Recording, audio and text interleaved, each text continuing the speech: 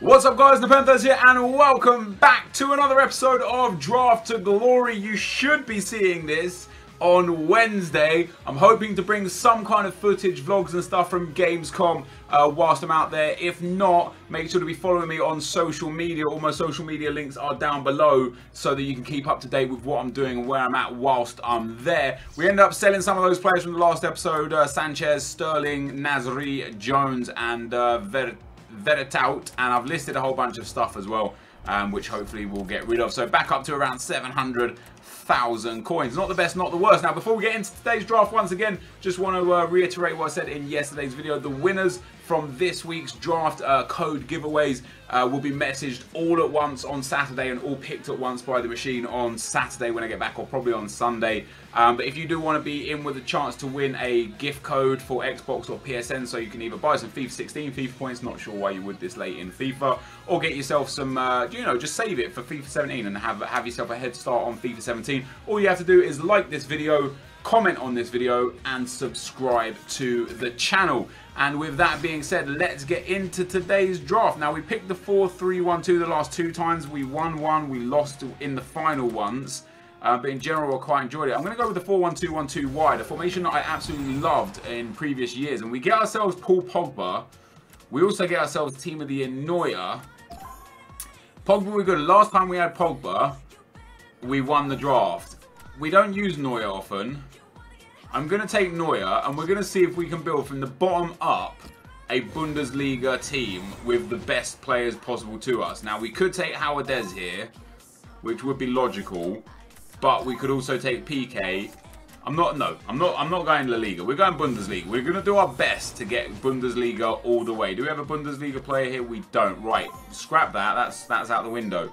Is there a German? No. What's the most promising league? Either Serie A with Torresidis or Danze with France. Who's the better right back? Torresidis probably the better right back there. So we will take Torresidis. Up for the next centre back. Come on, give me a Boateng. Give me a Boateng. What do we have? We have Zuma, Smalling, Skirtle. So we're either going to go Serie A or La Liga again. We'll take this Rodriguez card. It's actually sick, and he actually gives chem to Torresidis. Not that I anticipate using him, but you just never ever know. And we'll take a Team of the Season Schmelzer there as well. The strong link to NepentheZ, also the strong link into Neuer. So Neuer's on perfect chem no matter what. Schmelzer's on perfect chem no matter what. And NepentheZ will only be on 7 chem unless we get ourselves a very nice Bundesliga CDM, and we get... Wow, they are making it hard for me, aren't they? Jesus, like we don't have anything here that helps, and they're all bad anyway. We're getting Dai is not too bad, I suppose. Good pace, good defending, good physical. Wanyama, good defending and physical as well. Not the best for pace. Salza, this guy here, he's actually got a really good card. Mendy, not bad. I'm gonna take Ndai. Just because for me he's got the best card there. I don't think we'll be using him come the end of the game. What do we get on that left mid spot? We do get ourselves a Costa card. I could take Costa, but then I'd need Robin on the right hand side. So we'll take Douglas Costa, but I was going to say, but I could get Team of the Season Costa on the right hand side, but I'm hoping... Okay, so we'll take the Bellarabi there. We could... The Chiran, garbage. Mata, garbage. They're not bad players. They'd be better suited as centre mids or cams the way this game works. Hulk's got a very nice card, and if we actually took that Russian league guy instead of Torresidis, he would have worked well. Willian doesn't really work at all, but Bellarabi, although he doesn't fit into the team just yet, I do hope that we'll be able to get that Bundesliga kind of set down in the defence there. Now, in at cam, there's Footies, Di Maria, there is Cam Sterling, Cam De Bruyne, the iManamatch Rodriguez, who we used in yesterday's episode, but the main man for us is going to be Thomas Muller, giving and getting strong links to everyone on the outside, giving 7 chem to Muller there. It's just that CDM that's going to be a problem. I don't know how we're going to fix that. What do we get here? We get Griezmann, Mandzukic, Ruben, Hahn. Now, this Hahn card is actually alright for a striker. Does he have skill moves? Only 2-star skill moves. Medium high work rate, like what? Medium attacking work rate, high defensive work rate for a striker. He's got good pace, good physical and good shooting though, so he's going to be the dude that we take. He fits the team pretty well. Muller now perfect chem, he's on perfect chem. Maybe a legend striker would be nice. What do we get? We get Adariz, I suppose he is a legend in his own right. Samuel Eto'o, also a legend in his own right. Icardi doesn't fit. Eto'o, Eder doesn't fit. Vardy doesn't fit. No one fits here, so we'll take Eto'o and we'll throw him on the bench. So what we need to kind of fix this team is a CDM, a centre-back, a right-back, and a striker. It's actually going to be difficult. And I'm going to do the bench first so that I know exactly what I'm left needing with the reserves so that we can take the Ronaldos and the Messis, etc. as the super subs. And goalkeepers are right. We've really got Neuer, so we'll take the highest rated for the team rating, which will be Trapp. This is where we're going to have to get lucky. So we get Rodriguez. We also get Florenzi. Now, Florenzi doesn't work. That's a shame. If we had a Roma centre-back, that would work. But Rodriguez is going to have to come in and is going to go and play over on that right-hand side, pending we get another Bundesliga centre-back here. Oh, man. I mean, we're going to take Hector as well. If I did take Florenzi, I could have taken Castan. And we could have had Florenzi and Castan there, and it would have been great. But I didn't take him, so we're going to have to go with Hector. Now, I don't necessarily know exactly how this is going to work. That puts us up by 2 chem. That keeps us at 88 chem, so that's not too bad. It's now the CDM that we need. We need or a centre mid, like just a midfield from the Bundesliga. We don't get one, but what we do get is Hulk and NepentheZ De Bruyne. And we'll take NepentheZ De Bruyne because he's actually fantastic whenever I've used him. Another opportunity. We get Mkhitaryan, the transferred card. We get Kallstrom, not from the league that we need. We're going to have to take Mkhitaryan on this one. Does he fit over here? Does he fit up here? We actually lose chem by putting him up there. What about if we put him down there? We lose 1 chem there as well. That puts us up to 89. Wow, we actually gain chem with him in there, which is nice. Do we gain chem with him anywhere else? We do not. We don't lose chem with him there, though. That's interesting. Right, so we haven't really got an ideal set here. I'd probably prefer Hahn at centre-back. What are the work rates like? Medium, 6'1".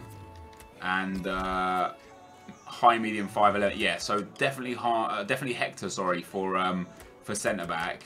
And if we do that, do we gain chem there? No, we don't. And Howardez, medium, 6'2". So he's not too dissimilar to Howardez, and he's going to be on 7 chem if we get a German manager, 6 chem if not, which is still positive chemistry ratio, which isn't too bad. Now, we need a Bundesliga striker, and we haven't got a Bundesliga striker. And we've actually got 5 wingers here, which none of which are actually useful to us at all, unless I'm missing something glaringly obvious. No, we've got Bellarabi. Bellarabi doesn't make any difference outside of that. So who would we prefer as our superstar player on the bench? We'll take Keita. He's actually pretty decent. And then the last sub is going to be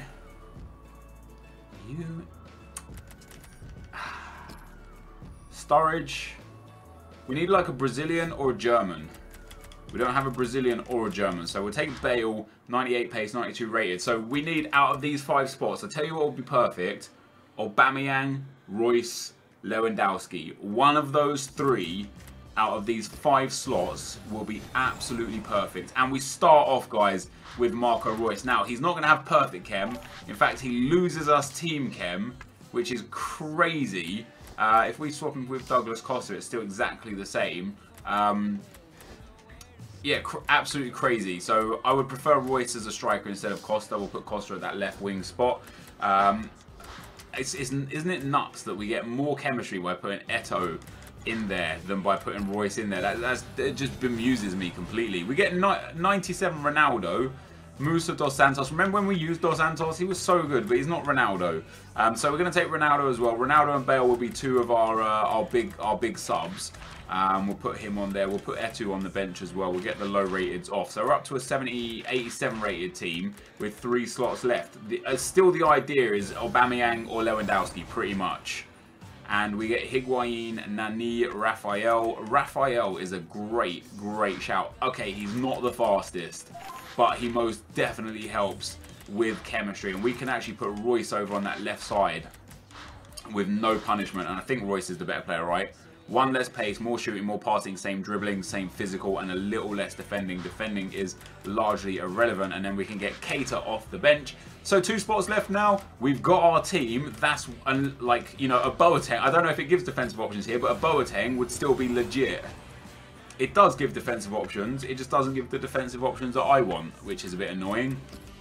We get Junuzovic, but well, am I going to put him in there instead of Thomas Muller? I don't think so. Candreva, Balenciaga, there's nothing for Balenciaga to do there. Fernandez and Jones.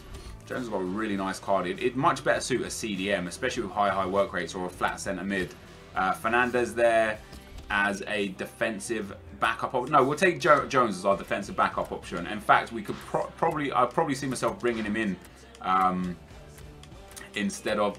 Oh wow, we still gain chemistry with Ndai in there. That's nuts. Yeah, I'll probably... Wait, in fact, if we do that doesn't really help. But we could then put Ndai in. That's still the same. Paying Mkhitaryan at right back. What would I prefer to do here? Who would I prefer to have at right back? Bellarabi definitely. Mkhitaryan's not bad for a right back, actually. 57 defending, 77 physical. What's his work rates? High. That's actually pretty decent. And then Rodriguez as a CDM. I would probably prefer that. I'd actually definitely prefer that. Now, this last position is going to be massive for the team, whatever it is. So we do get another Bundesliga player. Actually, we get 3 Bundesliga players. Cruiser, we don't need. We've got Rafael and Hans. Same with Kalu. Same with Benaglio. We have Neuer. And that's a shame. I wonder if... See, Muller gets like weak chem in at CDM as well, because Muller would make a decent CDM. I mean, there's not really anyone to take here. They're all pretty garbage. If we had Max Cruiser in at CDM, he gets the same chem. Oh, wow, actually, putting Muller in there. Jesus Christ, look at all those strong links. So many strong links. Muller gets 6 chem down there. I guess because he has 1, 2, 3, 4, 5, 6, 7, 8, 9, 10 links going into him, needing only 5. He gets like a big boost there. But I think if we put Rodriguez there, Muller loses... I don't know, Muller doesn't even lose chem. He just gets 6 no matter what. So there you go. Max Cruiser in there. I wonder if Costa in there does anything good for us. No, so we lose loads of chem with him as well. Now, we could get 100 chem on this team. I mean, a German manager in itself will give us 100 chem. A Bundesliga manager, also the same. But with regards to the actual team, if we put Ndai in at CDM... Oh no, we actually lose chem now. Wow, so we need a German and or Bundesliga manager. Boom, there we go. We get ourselves the 100 chem that we need. That's decent. Do we have a Bundesliga manager though? That would be better for me. No, we don't. We have a Bundesliga 2 manager, but the fact that he's German is decent. Now, I don't mind Thomas Muller at CDM, guys. He's going to be hopefully play pretty good there for me. He's got 47 defending, 75 physical, but high work rates, and at 6'1", not too bad. The subs that I can see myself making pretty quickly, probably Mkhitaryan up into that cam spot, and who would I use as a defensive option? Maybe Rodriguez at right back, maybe Bale to come on at right back. Rodriguez doesn't really help there, does he? No. Yeah, so to save a sub, I'll probably bring up, Mkhitaryan for Max Cruiser, but only if I need to. If I don't need to, if I'm winning with this team, I'll keep this team. But this is going to be the end of the draft selection, guys. Let's get into the gameplay. Okay, guys, the first opponent we come up against has got a 188 team. He's got my favourite formation in the game this year, the 4-3-2-1, 98 Ronaldo and that 92 Bale. It's actually a really nice team, if a little slow of a midfield. Tony Kroos and Schweinsteiger specifically. Gomes not the fastest. And I say this pretty much every video, but specifically when I come up against teams like this that really lack considerable amounts of pace. Pace isn't everything in FIFA, but it is something, I'm not going to sit here and say that you can't win without pace, because you absolutely can. But there has to be some kind of balance. Do you know what I mean? Like having just 3 dead slow midfielders, if somebody passes in behind you, you're screwed. And fortunately for us, we scored the first goal. My opponent then scored a really nice goal with Bale. The little bit of lag threw me off, but take nothing away from the finish. Beautiful roulette around the last tackle and a fantastic strike from long range turned this game on its head at 1-1. And then into extra time, Bellarabi plays the ball into Muller. Muller slides it back to Royce. Royce puts through my own Gareth Bale. Gareth Bale drives that at the keeper and slams it over his face and into the back of the net to give me a 2-1 lead. And then just a few minutes later, Royce breaks down that left-hand side again. Kevin De Bruyne picks up the loose ball, hits him with the no-touch dribble, a little bit of this, a little bit of that, gets in behind, couple of ball rolls, Inception OP, and Bale is there to tap that one home. So Gareth Bale coming up massive for the club in game number 1. 3-1 was how that one ended. Bale picking up 2 goals, Ronaldo with a goal as well. The subs doing work, and we take a 3-1 win in I don't want to say like a comfortable game because my opponent created a lot of chances, but I did have a bit more of possession. Into the second game we go. Only 84 chem on this 87 rated team, but he's got Ronaldo, Bale and Neymar up front, which is sick. His midfield is good. His defense a little iffy. Both his centre backs off chem. His goalkeeper off chem. His CDM off chem. The two defenders not the best.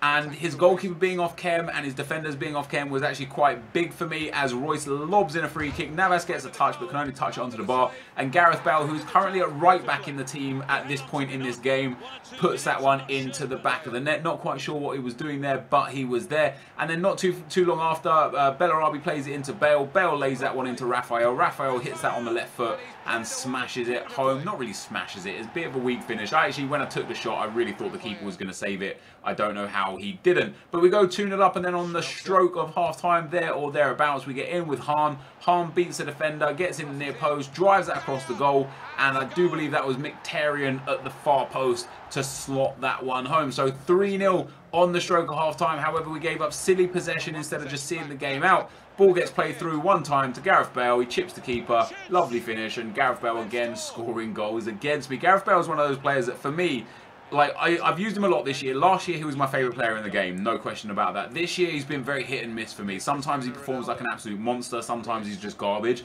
But every time I play against him, he is untouchable. It's so frustrating. We end up getting a fourth goal though with Marco Reus to make it 4-1. After 75 minutes, great run down the left-hand side. I noticed that this guy's defensive style was like he just backs off a lot, which allows me, I think he just used contain, so it allowed me to just run in at him. We then get the ball with Mkhitaryan, a fake shot past his defender into Cristiano Ronaldo, beautiful little drag back. Ronaldo shoots at the near post on that weak left foot and pops it into the back of the net to make it 5-1. And once again, Ronaldo, the super sub, like genuine super sub. And then we score a beast goal. Ball roll here, gets past the defender, does the fake shot stop into the hocus pocus, steps outside, does the what is that, step over body feint out, then does the ball roll, the Neymar chop, and slots that one home. Nice goal. I actually thought he would rage quit at that point. 6-1 down, getting absolutely battered, but he didn't. He stuck at it, and he ends up scoring himself a nice penalty there to make it 6-2. But it wasn't enough for him. We go through to the semi-finals. You can see I brought Rodriguez on at right back there so I could have Ronaldo and Bale up front, because I did have somebody else up front for a while, but I needed the two big strikers up front to win those headers. And as you can see there, I dominated possession, but I didn't create too much because of the way he did actually defend really well. Apart from the last sort of like 15 minutes where he kind of just let his defense go. So we go into the semi-finals, guys. Into the semi-finals, another low chem team, 74 chem, only 87 rated. Lewandowski, Lacazette, De Bruyne, Wijnaldum at left mid, Mkhitaryan, Ramirez at centre-back. He's got a right-back at centre-back, Philippe Lahm, David Alaba. There's things he could have done probably to get a bit more chem here, like swapping Smalling and Alaba could have been a start. I'm sure he had other players on there. And we start things off very, very nicely in this game. 3 minutes in, Thomas Muller stepping up to take the penalty. He played CDM for me all the time in all the games, and I didn't notice. Like, you know, I was worried that he was going to be like a weak point in the team. I did say at the start, like, I think he'd be a good CDM because he's tall, he's got decent enough work rates, and his physicality is okay, along with like really nice pace for a CDM. And yeah, he did a great job for me. And we end up going 2-0 up there, and Hahn breaks through the defense again, plays it into Raphael. Slide tackle comes in, but the ball is given up to Thomas Muller. The fake shot from Muller, the fake shot from Muller again, plays it into Bellarabi. Bellarabi's got nothing but space, cuts it back across, and we are 3-0 up with another Raphael goal there after just 13 minutes. And I thought, okay, we are easily through to the final on this one. This guy was not very good, and I don't know what happened, but after my third goal went in, it's like a switch flipped for this guy. He started scoring goals like it was nothing. Lewandowski there hitting in the rebound. Like one of the most common goals I concede like right now in FIFA is rebounds. Like, I don't really concede like clean goals. I don't concede long shots. I don't really concede skill goals. Like, quite often I either concede counter-attacks like what you just saw there and what you saw in the previous games, like literally 1 or 2 passes my opponent's through, or I concede rebound goals. And I guess the counter-attacks are because I play like an aggressive high line. I usually play on attacking, even if I'm winning or drawing. I'll play on attacking because I like the extra bodies up front. It really helps me. So I understand the counter-attack goals, but I never understand the rebound goals. I don't get nearly as many rebounds goals as I concede. We end up going 4-2 up in this game, and then my opponent pulls a nice goal with Mkhitaryan there. Lovely little drag back through my defender. Did not expect it. It was the first time he did it the whole game. It was absolutely, you know, fresh move. So after a game that we went 3-0 up in after just 13 minutes, we narrowly won 4-3. Like, you know, like I don't want to say we struggled. You can see by the match stats, I controlled the game fairly, but I did take a lot of long shots. But a lot of those long shots, like the Ronaldo goal that you saw, were due to him bringing his keeper so far out. It just made it easy for me to take the long shot. So into the final we go. We come up against the underdogs. He's got a 188 team. Another really, really nice team. Royce, Messi, Griezmann up front. Fantastic stuff. A great midfield with that Haji legend midfielder there. Ramos and Godin in defense. It's just a brilliant team. And this is one of those games for me where, you know, I've said so many times, like so many times that I know when I deserve to win. And I know when I deserve to lose, and this was one of those games that I just deserved to lose. There's no two ways about it. I deserved to lose this game. My opponent played a much better game than me. I got lucky, but I'll take it. We end up scoring the first goal, and it was all out attack with like 20 minutes to go, 25 minutes to go. We get through here with Gareth Bale, who again was doing great work, goes down the right-hand side, evades the defender, gets into the box. Really lucky for the pass from Carvajal there, drops to Royce. Again, the tackle drops to Mkhitaryan. Mkhitaryan bangs it. What a goal, but that's the luck I'm talking about. He tackled me perfectly 2 times there, and the ball just kept falling to me.